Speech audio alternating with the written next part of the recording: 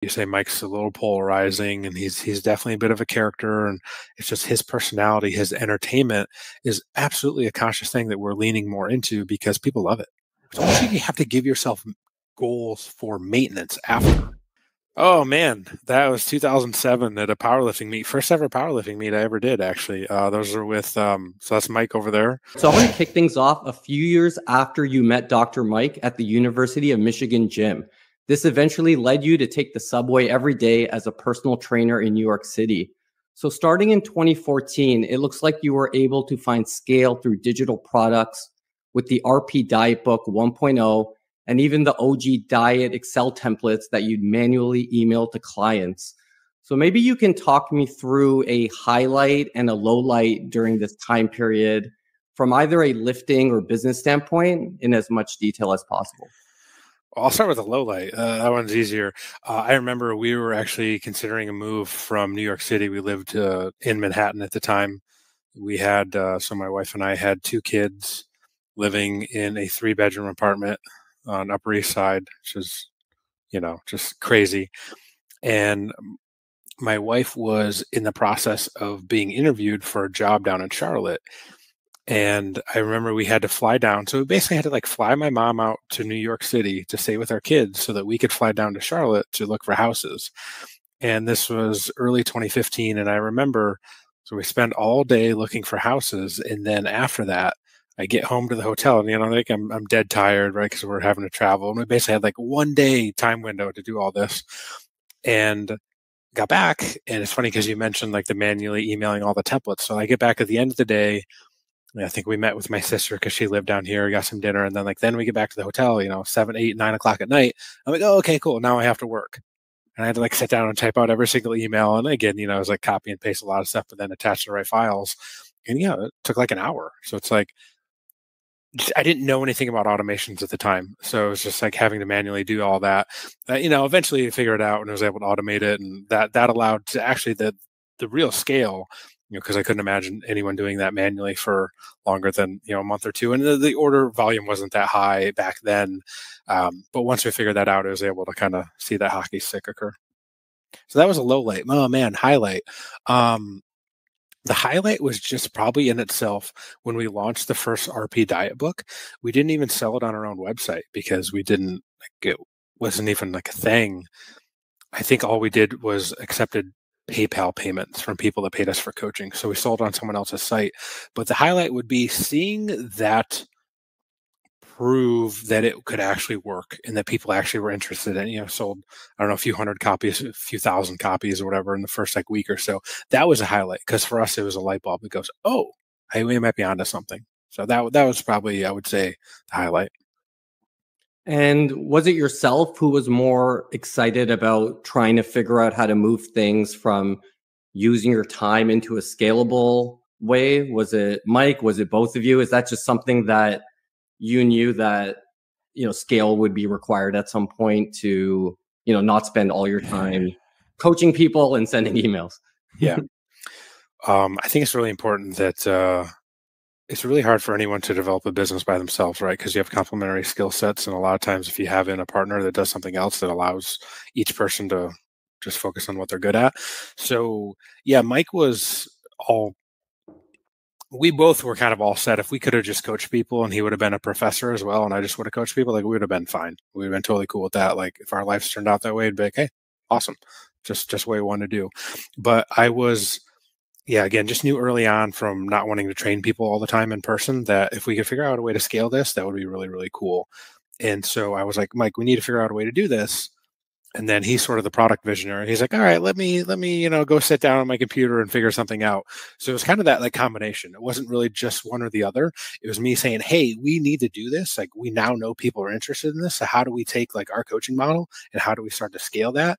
And that's where then I threw the idea to him, lobbed it up, softball bat. He comes in and knocks out of the park with the very, very rough MVP version of the diet templates, which again was another solidification that people were actually interested in something like this. So that was the cool point of proving it out.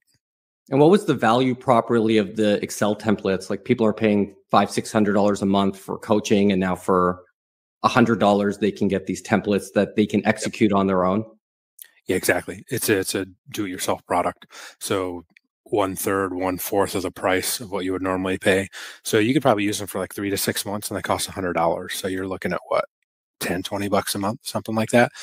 And for a lot of people in fitness, there's a time and a place to hire a coach, and you're okay paying more, but it's not really something that you need to use forever. So if you can create something that, all right, hey, I'm going to hire a coach for 3 or 4 months to get me through, hey, I've got like a big show or a big contest or whatever it is, cool. I'm okay paying more then.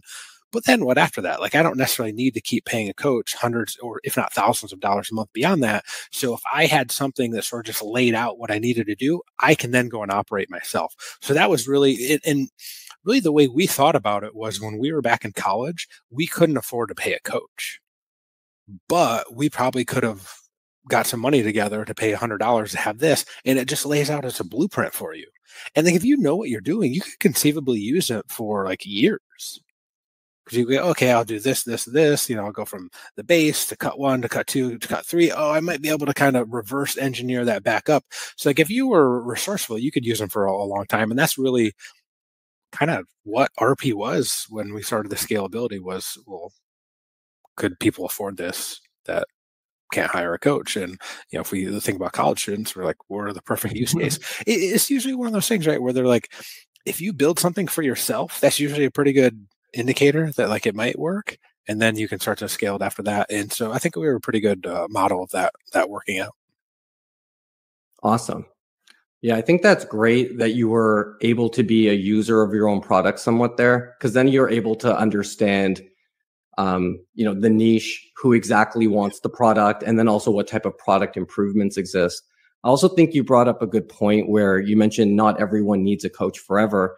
And I think there's kind of two different personality types. There's someone who may want a coach forever or may just want the blueprint and want the new blueprint.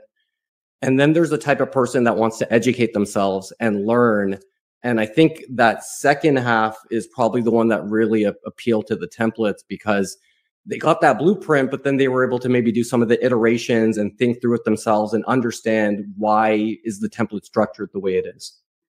Yeah, totally. Yeah, there's always a time and a place for stuff. And yeah, you think about like luxury services, luxury goods, right? It's always a small percentage of people that can use them.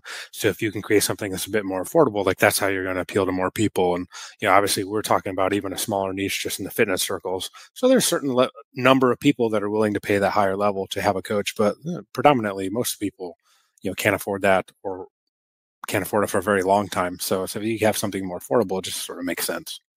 Awesome. So I want to move on. You've mentioned, RP. The P is kind of self-explanatory, and I think that may be because you're spending your time, in that fitness enthusiast kind of culture. My experience is talking to the average recreational lifter. They don't really understand periodization. So I'm curious, can you explain it in a terms that like your average recreational intermediate lifter who hasn't done anything more than increase the weight or reps could understand? Totally. I always use an analogy because most people appreciate, especially if you're into lifting, you can appreciate pro sports. So the question to ask is, do you think pro athletes train the same way in season that they do out of season? Most people would probably stop and, oh, I never really thought about that before. Probably not, right? You can imagine that how you train in season is a little bit different. And so like that's really periodization in a nutshell. You train in a certain way to set up the next phase to be more productive. So, for example, if you take a pro athlete, they're probably building foundation, they're working on specific weaknesses, they're working on something out of season.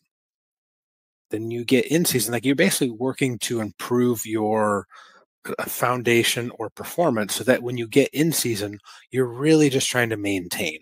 You're not necessarily looking to improve your performance, your strength, your hypertrophy, building, growing muscles during season, because the whole point of competing in sports, especially at the highest levels, is to perform on that given day. So it's really just like I make all the improvements in the off season, and then I'm just really trying to maintain to make sure I don't lose anything, stay injury free, etc. Like that is in a nutshell periodization. Or think about it in terms of Olympics.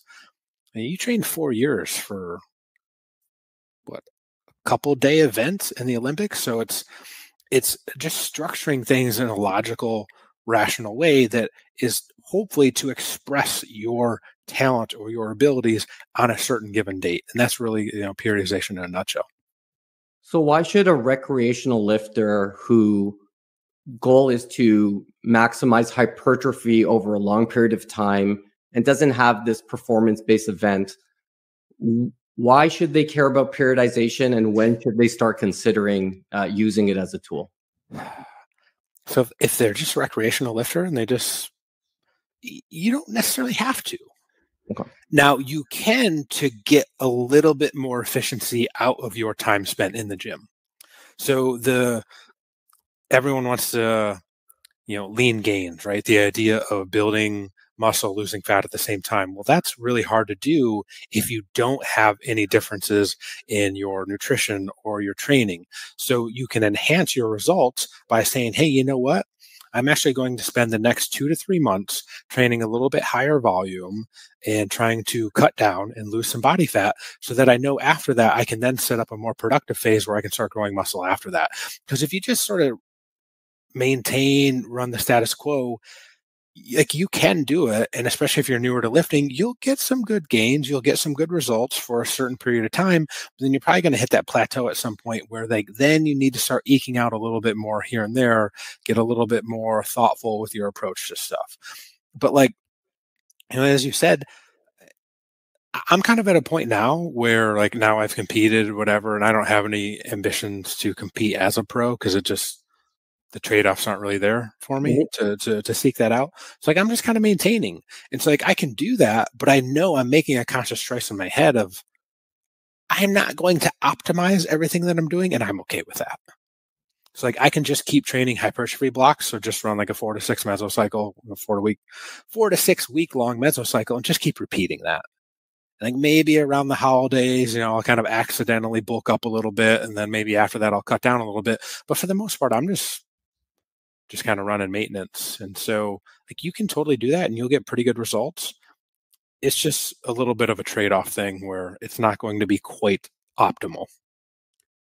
Yeah, I think that's helpful. But can you explain what a 4 to 6 week mesocycle is? Because I think a lot of people, they have workout A and workout B, and they're just doing that for months, right? So they're not even, I know you're saying you're not doing kind of the optimal periodization, but you still are thinking through this 4 to 6 week mesocycle, which I think if you go to a normal gym and even have someone kind of at the intermediate level, not a novice, they're not going to understand that concept. So if you could explain that, that would be helpful. Totally. Yeah.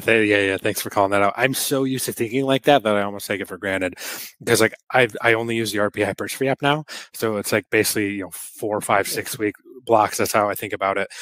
So a lot of people don't do that. And that's fine because as you get more advanced, as you get bigger and stronger, you kind of have to have some built-in periods, and we call them deloads. It's essentially just a rest period.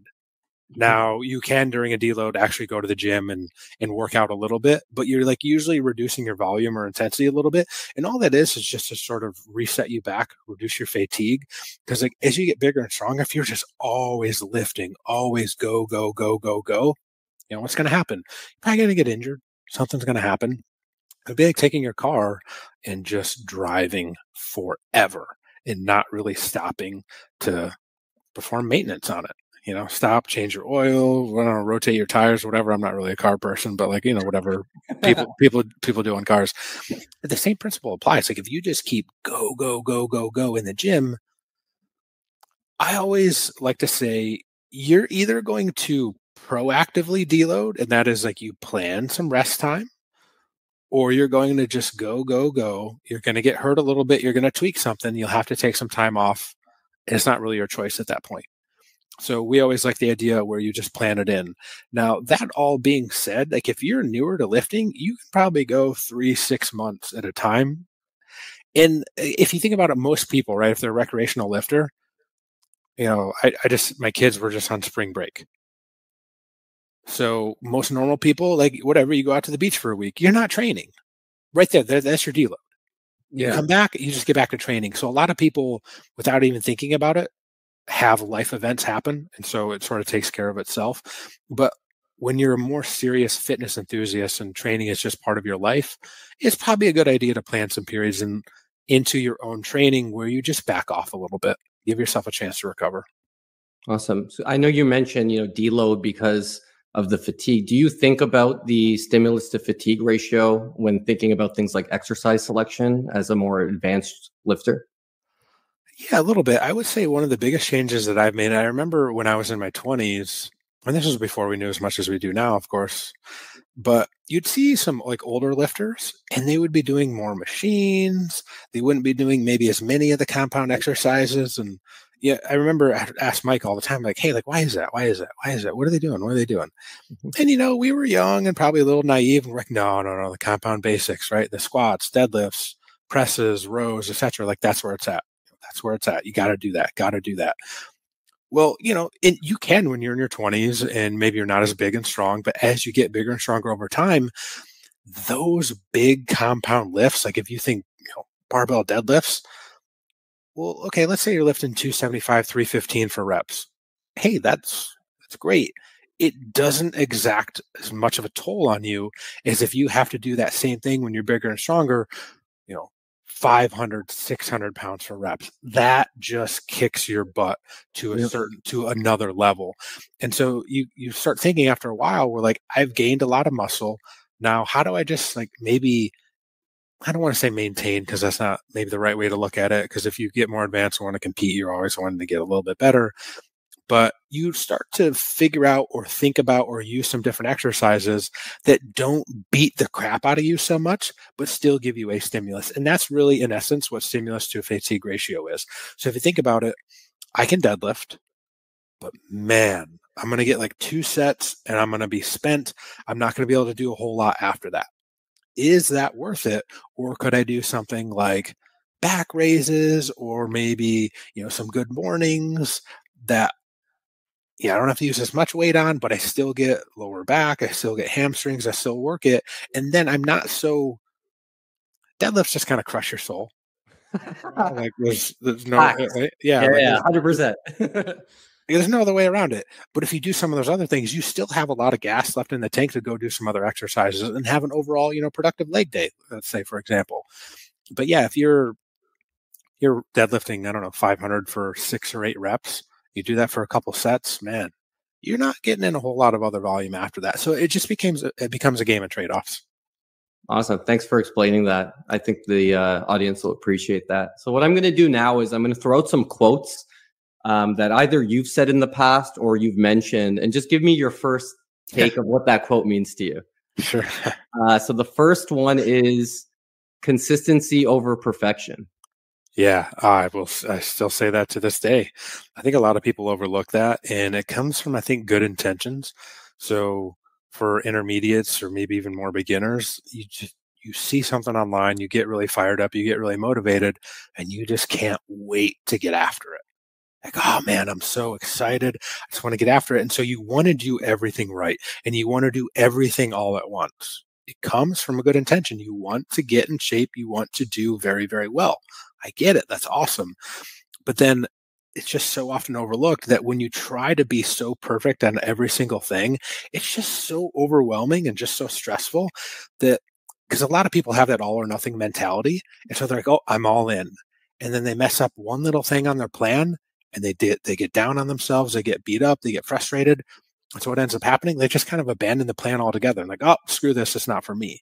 So like if you can just overlook that and get to the point where, hey, you know what? I would rather be 85, 90% consistent for months and years rather than trying to be 100% perfect for, a few weeks or even a couple months, you're so much better off. And you can apply that to essentially everything in life too. So that's man, that quote to me that I hopefully won't ever change on that because I think it's that important.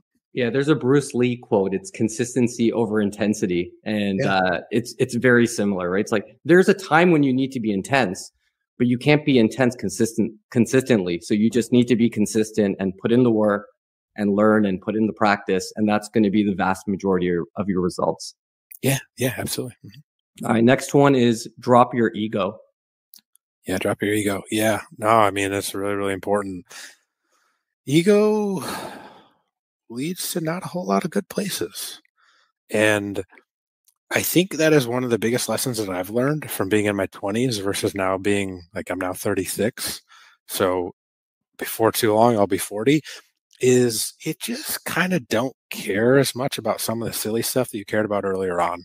So, like, I mean, for me, like, I don't really get too worked up if people say negative things online about RP or myself. I'm like, okay, all right.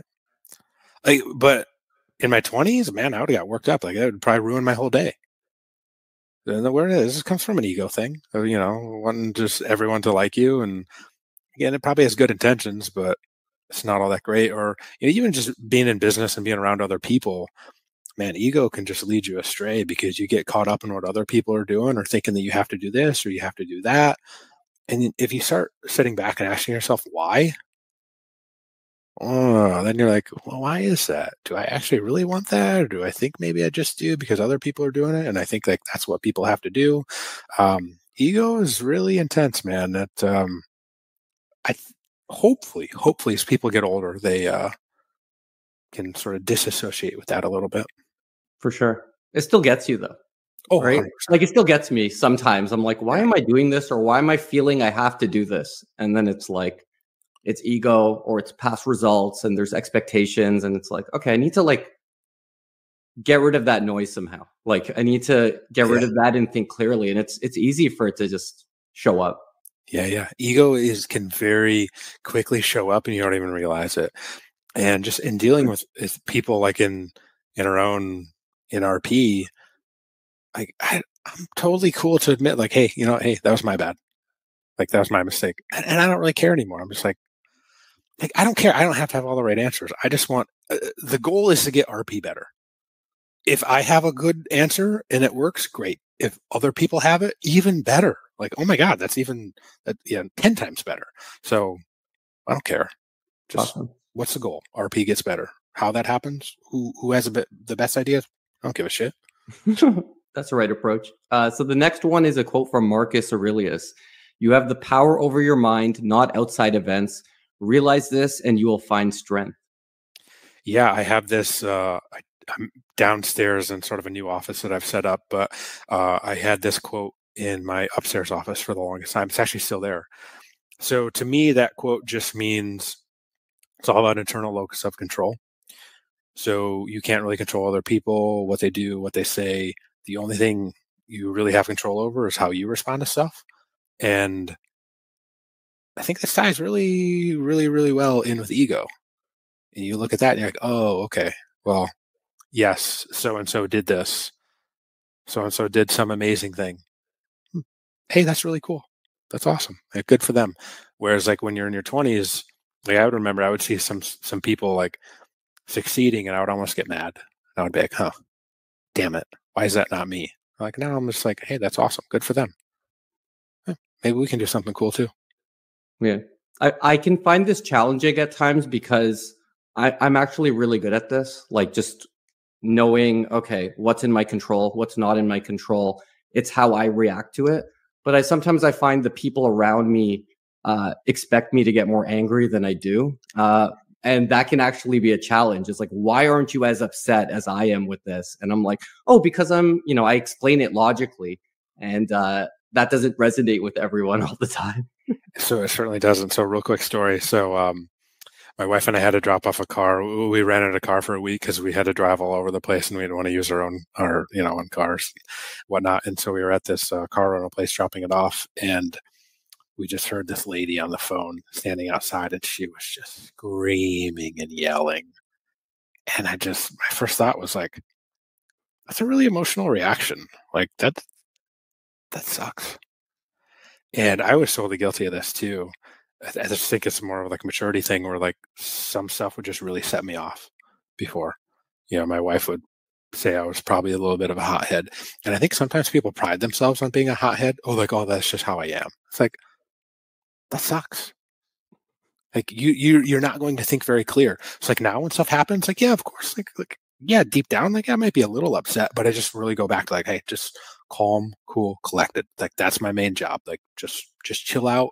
Shit hits the fan. It's my job to just keep it even cool and be like, all right.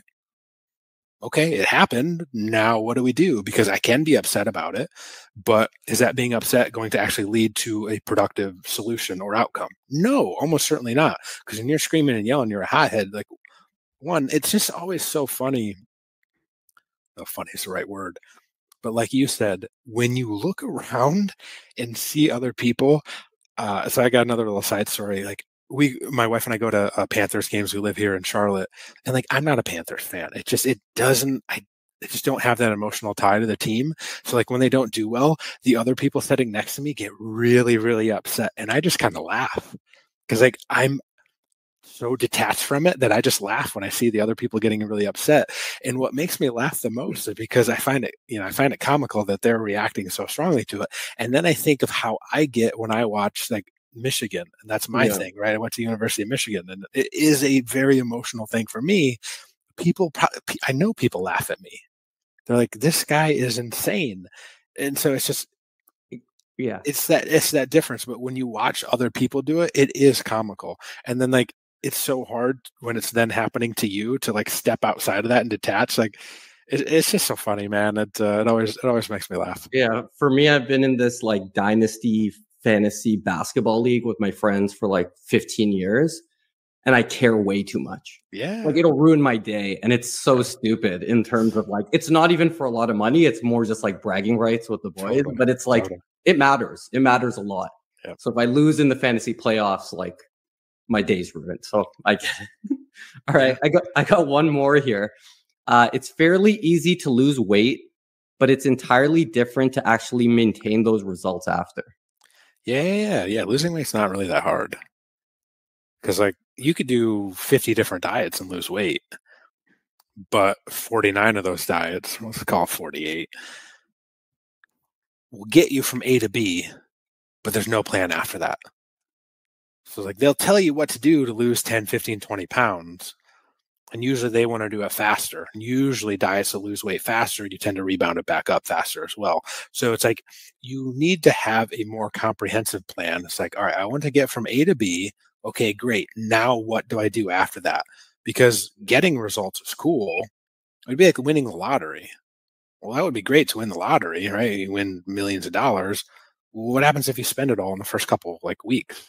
Well, then you're right back to where you started. Like nothing really that exciting happened, and you might even be in worse shape because you might have spent or bought all this stuff, and then it has expenses to maintain, and now you've lost all that money. It's like now you're actually worse off. So the same can apply when you're dieting. If you don't develop the right habits, if you don't develop the right mindset around it, you might lose 10, 15 pounds, but then there's no plan in place after to maintain it. Well, you're just going to rebound right back up and maybe just fall off the wagon even more because now you're even more discouraged. So it's like you could end up worse than you started because you don't have a plan for after. Yeah, I think you were mentioning before, like a lot of people are on or off. And I think that idea of like, I'm on eating, clean foods or I'm off is just, it's a trap, right? It's more like what foods can I enjoy long term that can have me adhere to my goals over a long period, but people don't like that. That's not sexy. I tell you what, I just did a little diet myself and I even struggle with this. And I've done so many diets. But now that I'm done with it, and this is where the maintenance is a really hard thing because like and I do have a little bit of that on off switch. And so when I was dieting, it's like this eating junk foods or whatever, it's not even an option. Because I'm like, nope, I'm dialed in, great.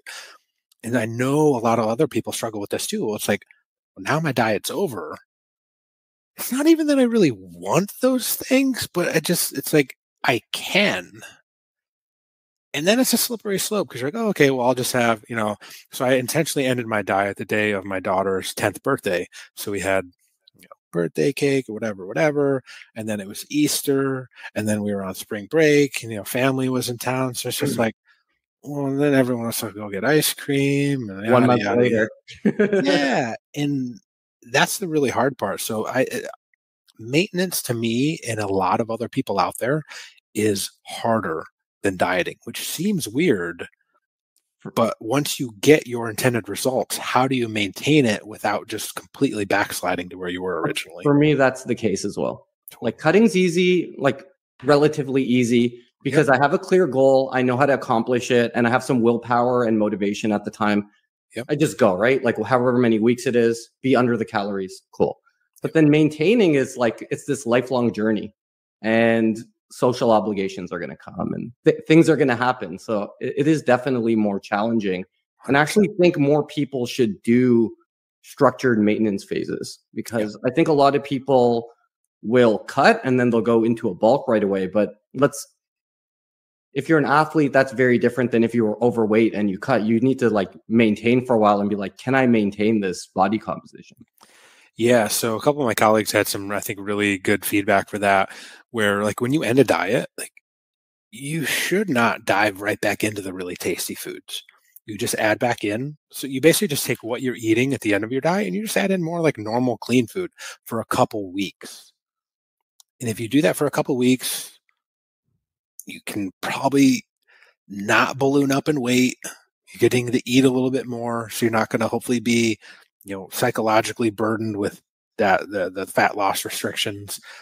And then you can start to incorporate some of those tastier food after a couple weeks when those cravings have hopefully subsided.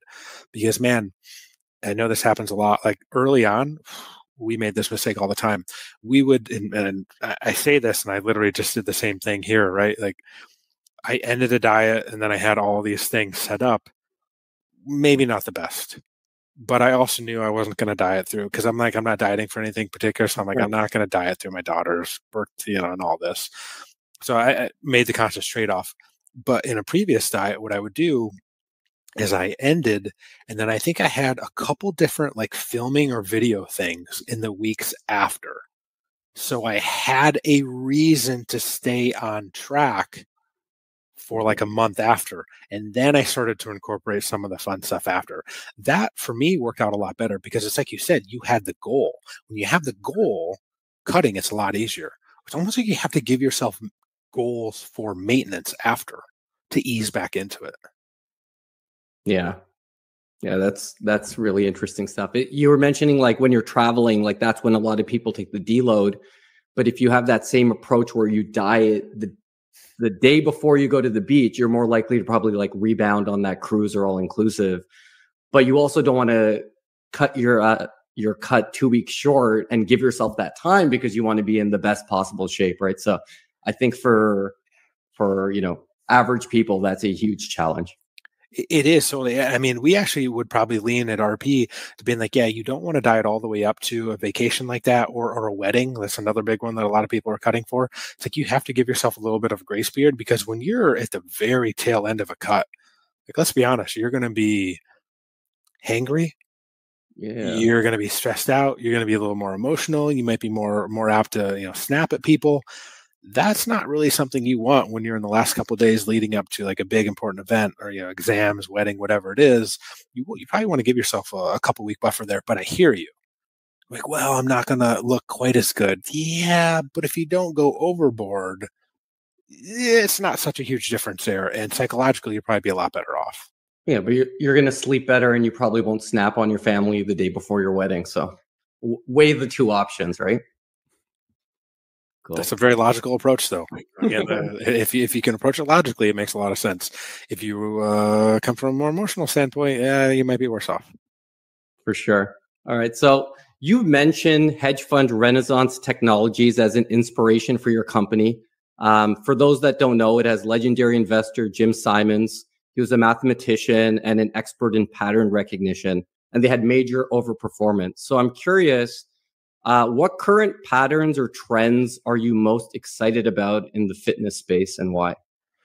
In the fitness space, so normally here's how we thought about it. We thought if we could apply the same thing, right? So if we can make people slightly more successful than not, right? So the odds of them succeeding in a given diet or training program, or let's call it 60-40, and that's kind of like how they did it at Rentech. So they had algorithms that would outperform everyone else. Oh, yeah, not everything was a winner, but if they had more winners than losers, like their net outcome is going to just right. And I want to say they average something like, I don't know, 20 to 25% returns over like a couple decades. Like it was just absolutely wild. It's way more than that.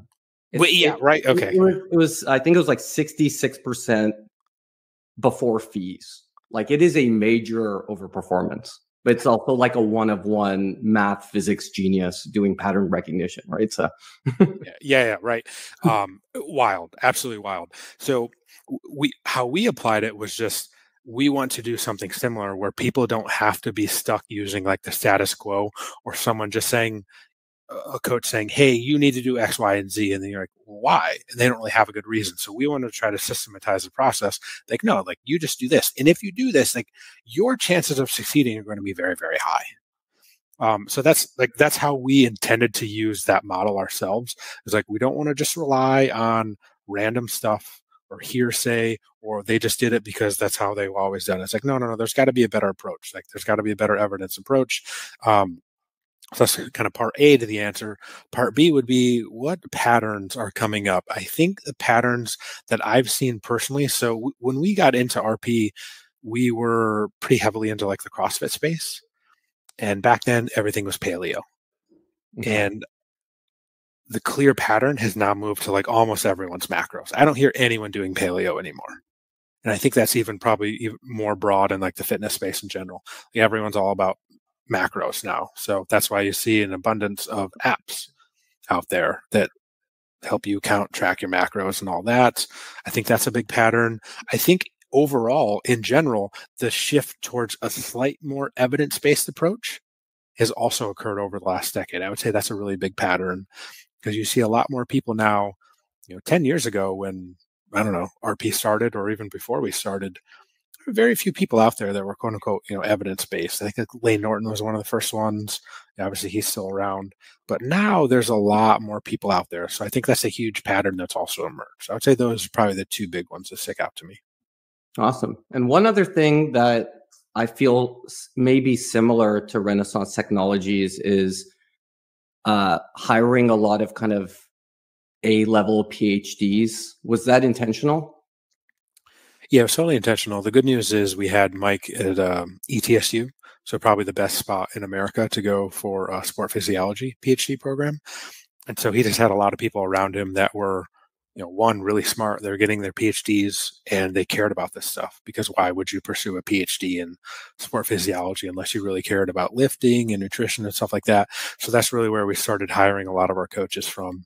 And then again, this certainly is not for everyone, but how we kind of approach things is we would rather hire, one more senior level person that doesn't require as much management rather than hiring, three junior folks that then you have to manage. And then just managing those folks becomes a bigger burden. So like we're okay maybe paying a little bit more for like top level people that have been around for a while. That's kind of how we approach things. Again, not for everyone, but different companies have different cultures, and so that's just how we want to be. Yeah, hire smart people and get out of the way. Dude, if you want to sum up my approach to business right there, that's essentially it. Yeah, that's mine too. Hire smart people, work with smart people, get out of the way. You know the quote where it's like, if you're the smartest person in the room, you're in the wrong room. That's never been a problem for me. So awesome. So I want to touch on social media. I feel like there's a part of RP success that has to do with getting into social media at the right time. And it seems like it's something that you've potentially doubled down on in the last year. I see Dr. Mike kind of getting out there more in the general population, maybe even being a little bit more polarizing at times.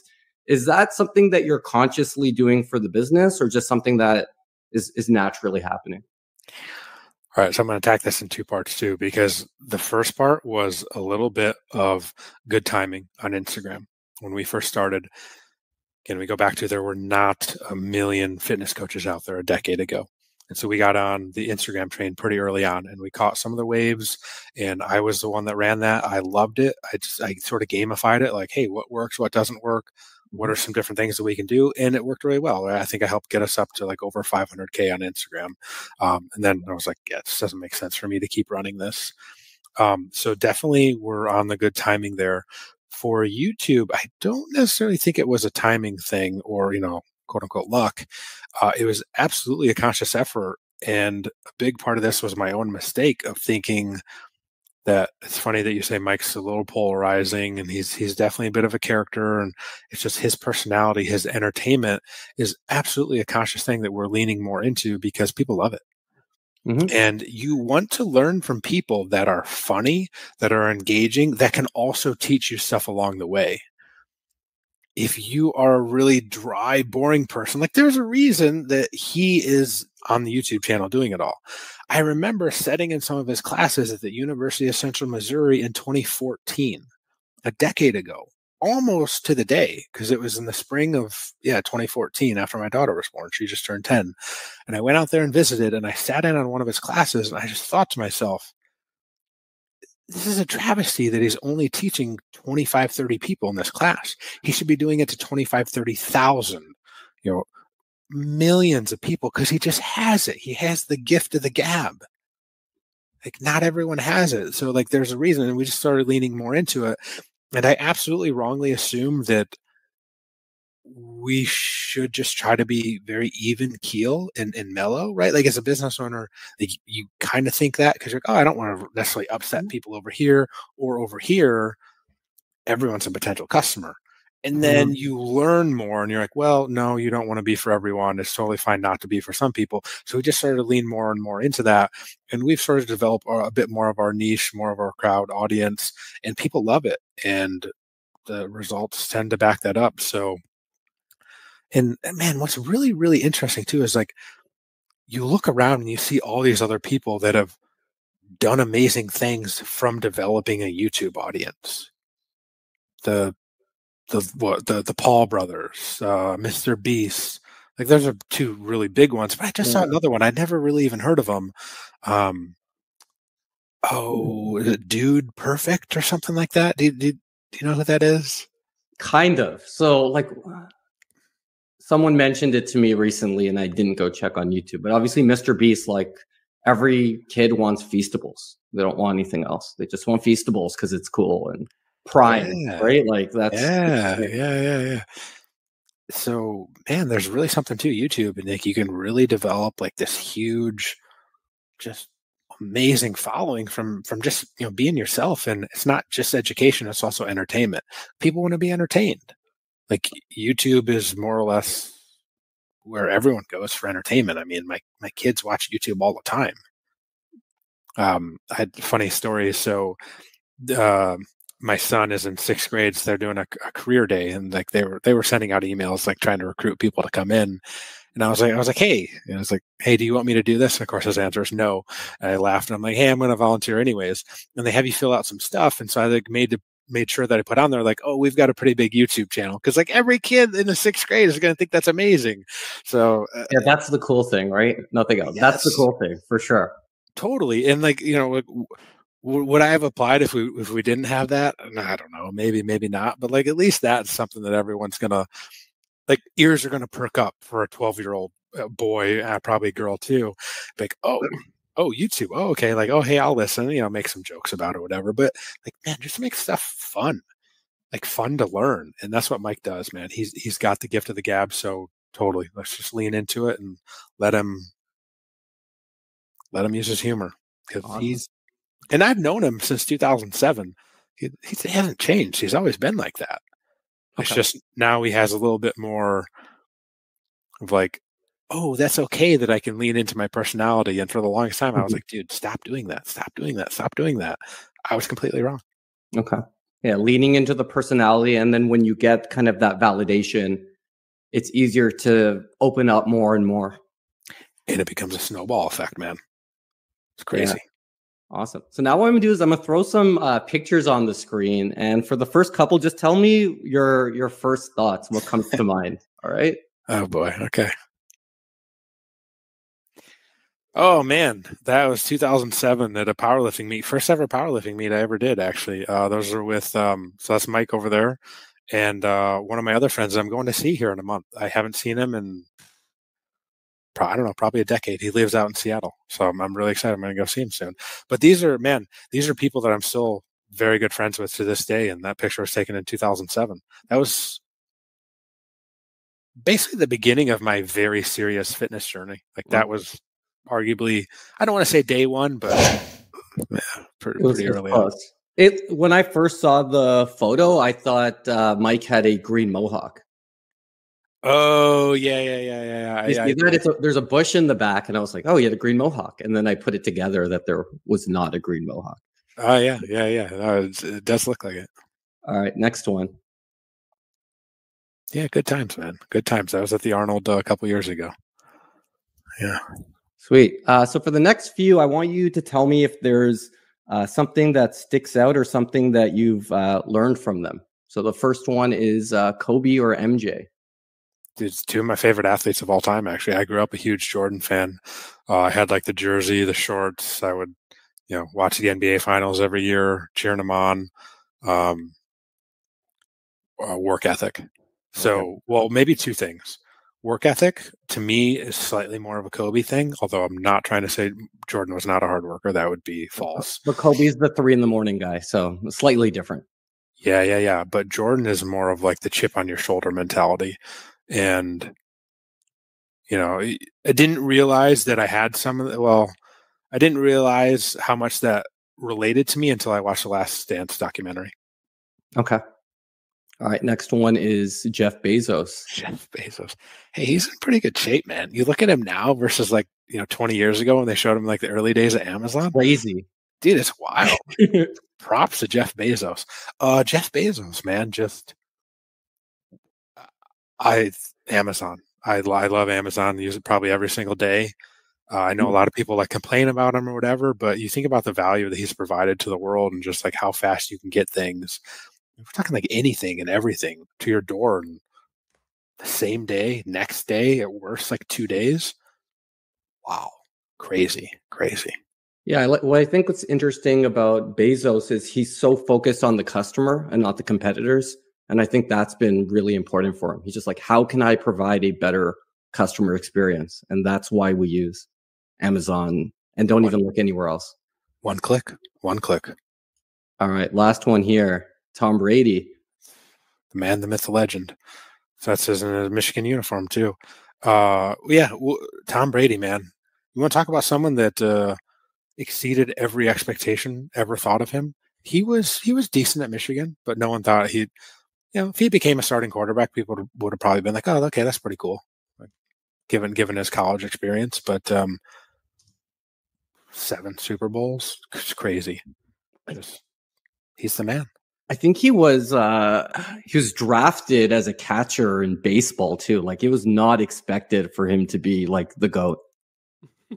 No, not a single person I think would have predicted him to be the GOAT. That's not an exaggeration. I don't even know if he would have thought it. Why do you think it is? Do you think it's work ethic? Do you think it's consistently getting better? Also timed with having the right coach and being in the right spot? Like, why do you think he is Tom Brady? Probably a combination of all of those things. I think it's really hard to pinpoint like any particular one, but he probably had the right mindset. I know he was a really hard worker. Probably went into a pretty good situation in New England with good people around him. It's like, I mentioned before that my wife and I go to Panthers games.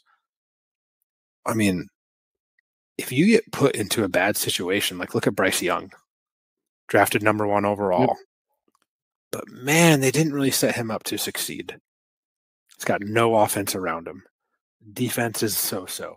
You give up your number 1 draft pick this year. So like you're not even able to put another cornerstone piece with him.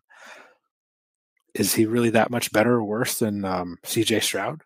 Yeah. Who pains me to say that. He's had an amazing year because he's a Buckeye. But like, are they that much different? Let's flip the roles, right? Let's say CJ Stroud went number 1. We're probably not talking about him setting all these crazy rookie records, being this, quote unquote phenom. Maybe that's Bryce Young. Yeah. Yeah. Situation matters, right? Matters a lot. Yeah. All right. So I'm going to end today off with a fun question here. It's probably the hardest question I've asked you today. What is your Mount Rushmore, your top 4 University of Michigan athletes that played team sports? That played team sports. So, like Blake Corum. I'm writing these down too. I'm going to be. This is the important question, right? is absolutely the most important question. I'm going to go JJ McCarthy because I think he is a testament to leadership and intangible qualities because he's skyrocketed up the NFL draft boards. And like he is very physically talented, but a lot of people want to like, oh, well, he didn't have like these crazy stats or whatever. He didn't care, man. He's the proverbial, like, it's all about the team. Didn't care if he was throwing for 50 touchdowns a year. He's just like, I want to be a winner. Like, and by the way, like he is a hard ass worker. I've heard many stories. Him and Blake Corum, or I'm sorry, not actually Blake Corum, but they would stay after their freshman year. They would get back from road trips and they would stay after and they would throw. They would do all these things. Mm-hmm. So you got Charles Woodson. Obviously, he's just so good. I mean, I just have such recency bias on this. The next one that I would say, I mean, I could go a couple different ways, but I would probably go with Aiden Hutchinson too. Okay. Because one, like he led the Lions to almost a Super Bowl. He stayed in Detroit, was drafted in Detroit, led Michigan to not having beaten Ohio State for a decade, led him to doing all that. And he's got to be on there. But like growing up when I was in high school and I really became a huge Michigan fan, Braylon Edwards was my favorite player. I don't know do you know who that is? I don't. Yeah. He was drafted, I think, number 3 overall by the Cleveland Browns in 2003 or 4, probably 4. I just remember shaking his hand one time and like his hand like went to here. Double your size? Yeah. Literally double my size. And I was like, oh my God, that's crazy. He was here. Yep. Awesome. Crazy, man. Genetics plays a huge role. Like there's a lot of I'm a big like basketball fan, so people like Chris Webber, for example, come to mind for me. You know what, Chris Webber, man. I was thinking about like you could probably include someone from the Fab Five on here. Yeah. Awesome, Nick. Thanks so much for your time today. Where can everyone find you?